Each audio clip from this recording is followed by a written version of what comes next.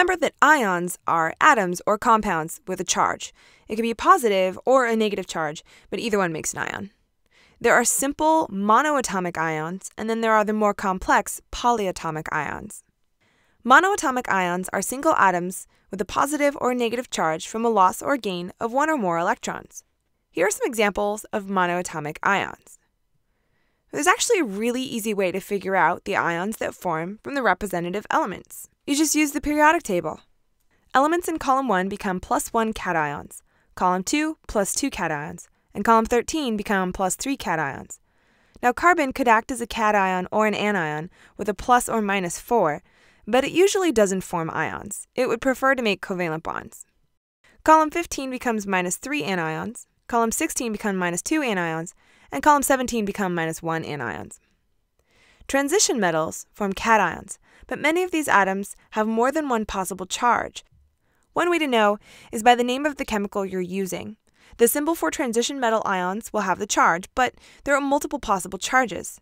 In the stock name, you use a Roman numeral to note the charge of the ion. The classical name is not often used, but you may hear it occasionally, especially from some of the older college professors. Words like cuprous ion or cupric ion tell you whether it's the higher or lower charge, but you have to remember which is which. The stock names are a clearer, more straightforward way to name these ions. So we would say lead-2 and lead-4 ions, or mercury-2 ion, which also happens to be a diatomic elemental ion. Polyatomic ions are composed of more than one atom, like sulfate, hydroxide, phosphite, and ammonium ions. They are tightly bound by covalent bonds and behave as one unit that carries a charge.